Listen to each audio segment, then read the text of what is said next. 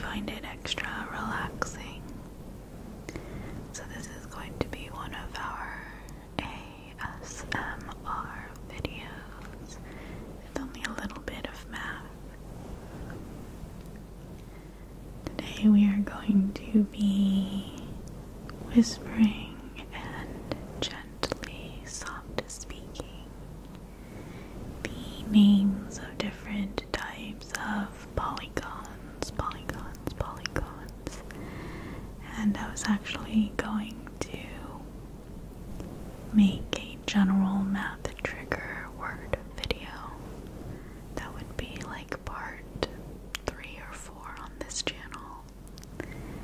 But when I asked for some suggestions, there were some repeats in the Polygon category. So why not make an entire Polygon trigger word video? For instance, we have Decagon, or a Dodecagon,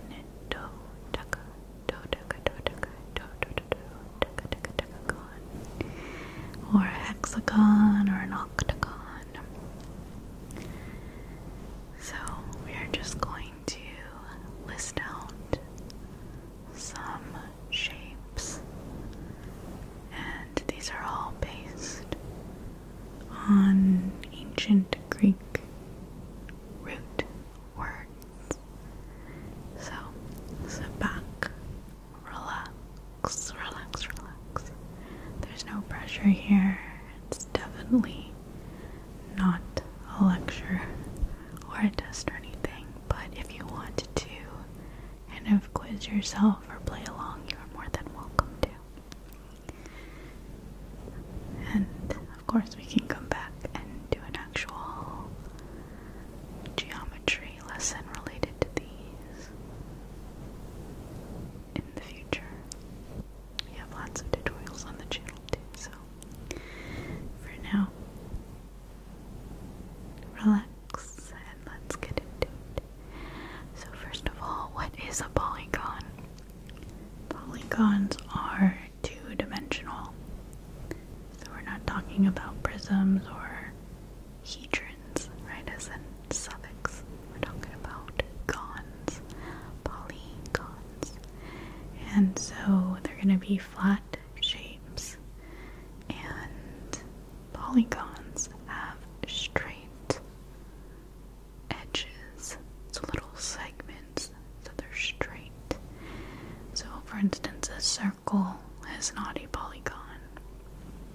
The outer edge there is circular, but a polygon has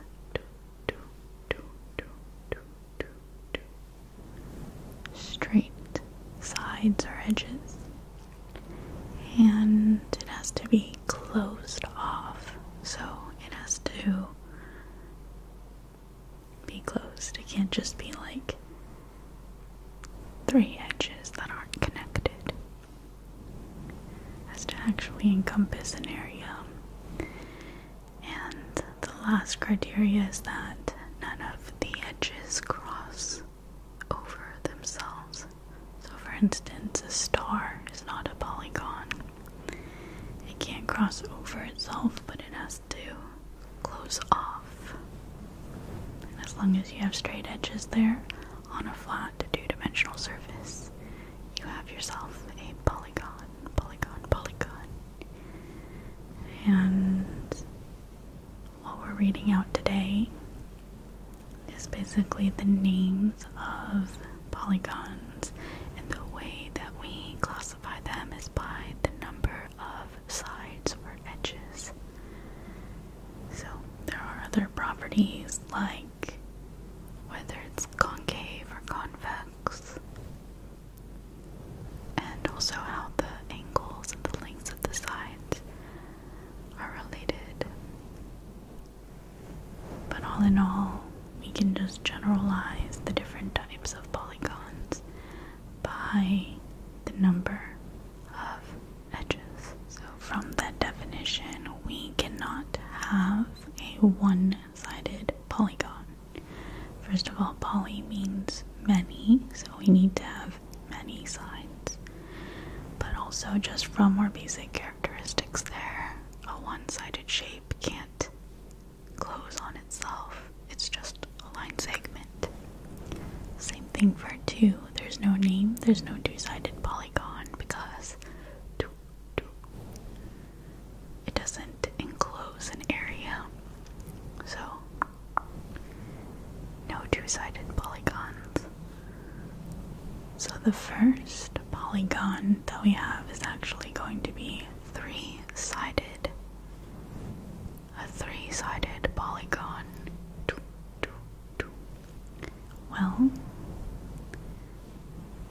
we can call that a trigon. A trigon. A trigon. But there's a more common name. What is that shape?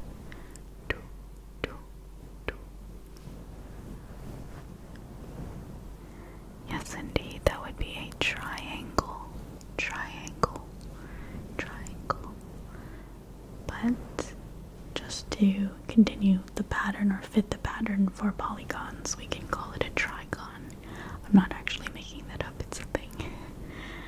But trigons are more commonly known as triangles. Triangles.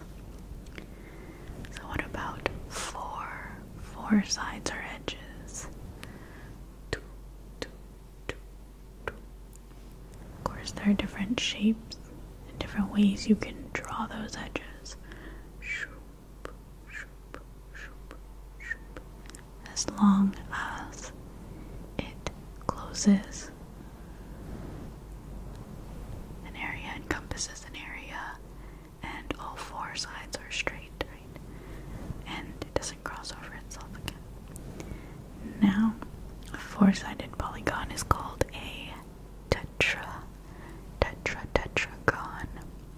but it's also more commonly known as a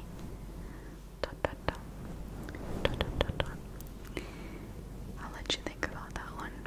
A 4-sided polygon is also known as a I actually have an entire video dedicated to different types of these tetragons, also known as quadrilaterals.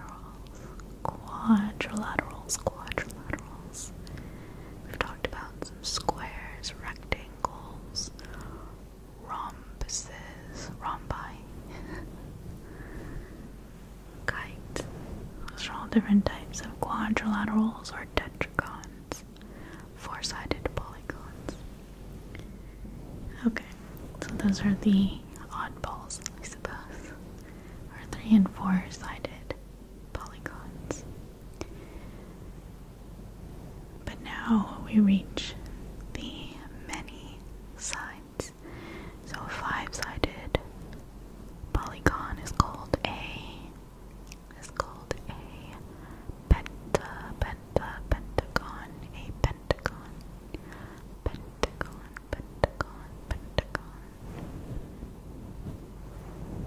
I know some of you like repeated words for the ASMR, so pentagon.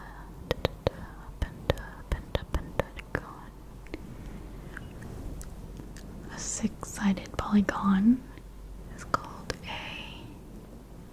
hexagon. A hexagon. 7 sides make a heptagon.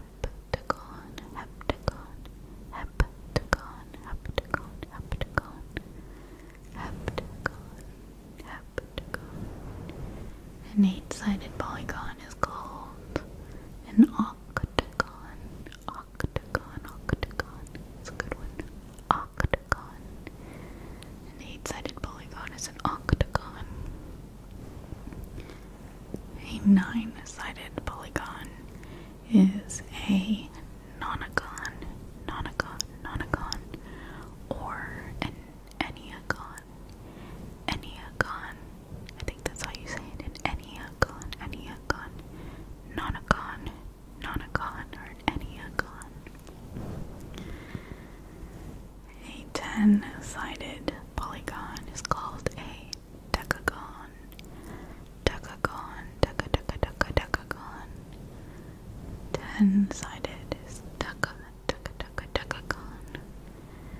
An 11-sided polygon is called a hendecagon. Hendecagon.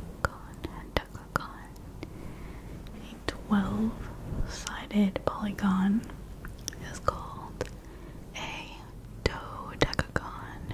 Dodecagon. A 13-sided polygon is called a tridecagon. Tridecagon. And there's another name for it too. I'm sure I'm going to mispronounce it, but it's Triskaidecagon.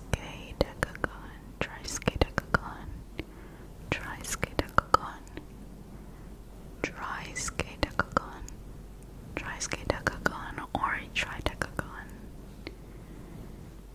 A 14-sided polygon is called a tetradecagon. Or a tetracadecagon.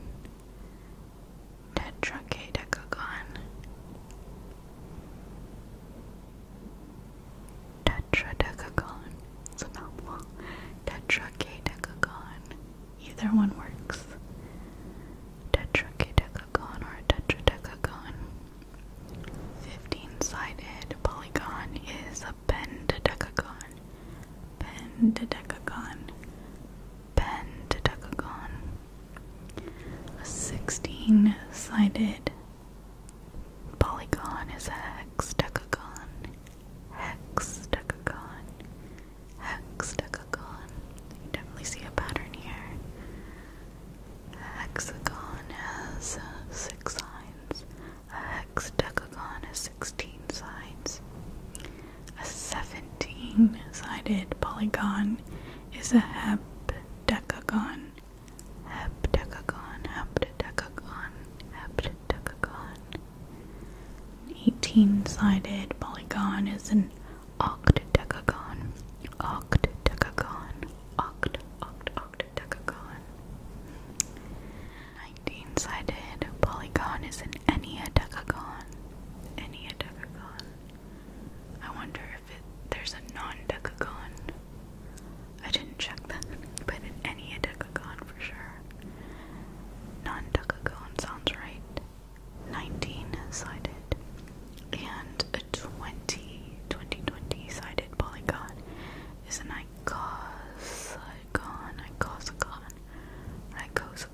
But icosagon here. Icosagon. So that's up to 20 sides. And anything past that, even for polygons in general, even, for fewer, like up to 9 or so. Because I think hexagon, octagon, all of those are pretty common. But even for polygons in general, you can just call them n-gons, where n is the number of sides. So if you don't want to remember tridecagon or triskaidecagon, you can just say it's a 13-gon. A 13-gon or a 9-gon or a 18-gon. But then we wouldn't have an ASMR video, right? That would be tragic. So definitely see some patterns here. You can use those same roots and throw in hedron instead of gons, and you'll have some 3-dimensional shapes as well. I hope that this was nice and relaxing, maybe kind of tingly for